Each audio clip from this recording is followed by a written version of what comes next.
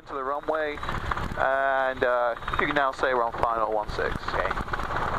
Bender air traffic, helicopter 3040 kilo is on final for runway 16.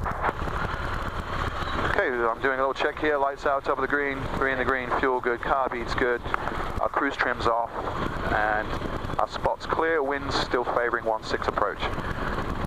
So we're just bleeding off the airspeed and altitude simultaneously, and we want to try and get it to a sort of a brisk walking pace, to a slow walking pace as we come over the actual spot. Okay. And what I want to do is I want to see where I hold this position right now. This is kind of a normal approach to that 1,000-foot marker. Okay. Those two white markers. I don't want that to move up or down on my windshield. Okay. Because I just want to just keep closing at this angle. If it starts moving up, it means we're sinking. Okay. And I need to pull up on the collective. Okay. So it's moving up a little bit there. So on short final, I'll double check this guy's still holding short. Hopefully he's seen us. He hasn't said he's holding short. He's good. And as we lose airspeed, as we go below 30, things become much less efficient. So I like us to say 30 knots, watching out for our descent. And this is also where we'd make a good idea to decide whether we're going round or not. So I check my power setting. Okay. We've got plenty of power, so we'll just keep walking this in, walking this in. As we get slower, we're going to have to pull in a little bit of collective. Keep on walking this in, and we'll just terminate this to a hover just at the start of the 1,000-foot markers. Okay. And we'll try and bring this to a hover. Let's see how this goes. 1,000-foot markers are the two on the side, right? 1,000-foot markers are the two about 1,000 foot up the runway. Okay. Yeah, just start slowly lowering collective. Cycle. You want to be bleeding off airspeed and altitude simultaneously. Keep our spot in the same position on the windscreen.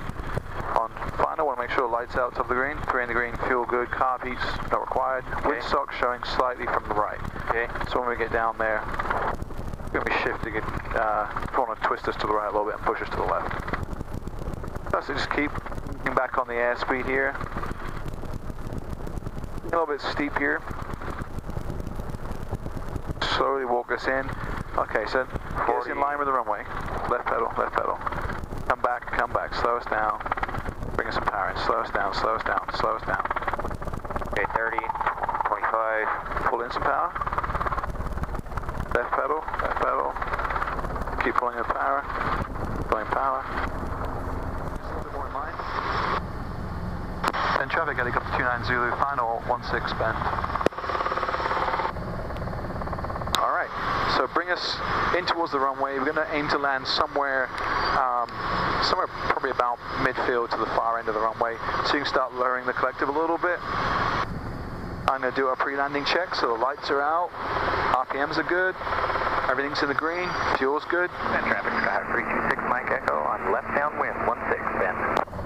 Car peat's out of yellow, but because we're below 18 inches, I'm going to identify and pull full car peat.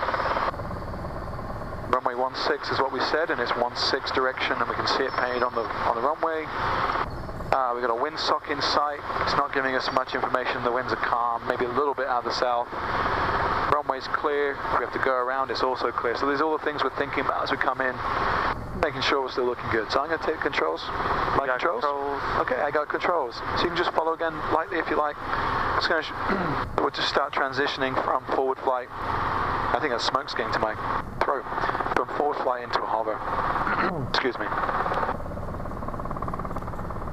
So are you pulling both up on the collective and up on the cyclic?